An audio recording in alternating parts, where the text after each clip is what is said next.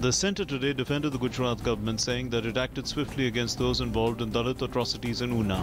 Responding to the opposition concerns on the issue during 0 hour in the Lok Sabha, Union Home Minister Rajnath Singh said the incident is unfortunate and condemnable.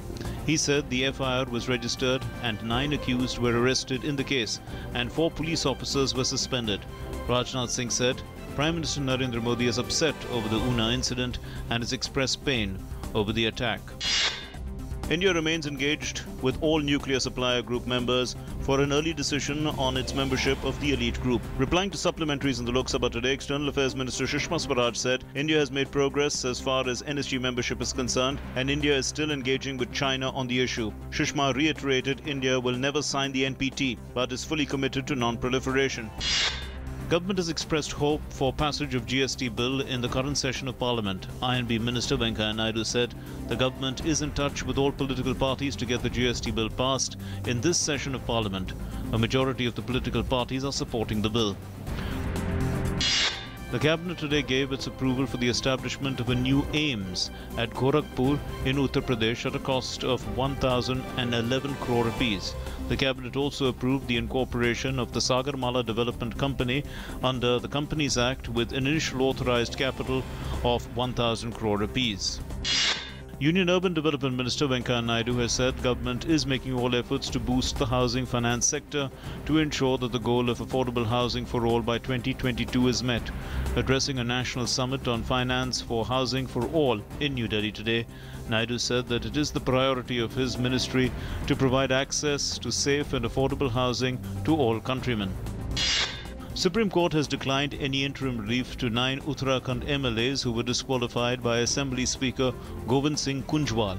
These MLAs had sought a stay on their disqualification and permission to participate in the Assembly session commencing from tomorrow in Dehradun.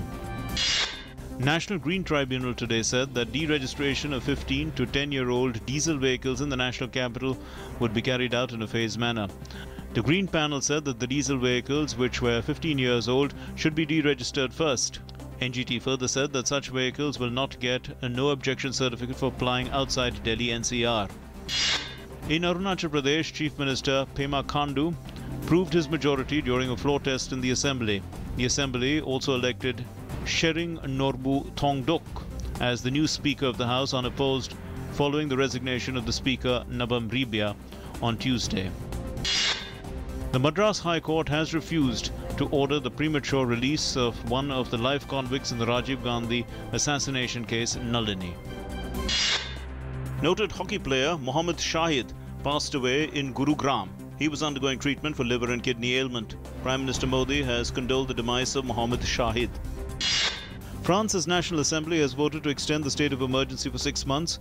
The move follows last week's attack in Nice, in which 84 people were killed and scores injured. The state of emergency was brought in after terror attacks in Paris in November last year that killed 130 people. Donald Trump has officially clinched the Republican nomination for the US president after a state-by-state vote at the party convention. After vanquishing 16 party rivals, warring with much of the Republican establishment and provoking controversy at the party convention, Trump secured the party's 2016 nominations for the White House. He won a majority of delegates, 1,237, needed to contest the November 8 US presidential elections. At least 17 soldiers have been killed and 35 wounded in an attack on a military base in Mali. Heavily armed men overran the base in the central town of Nampala and set parts of it on fire. 2 separate groups have claimed responsibility for the attack.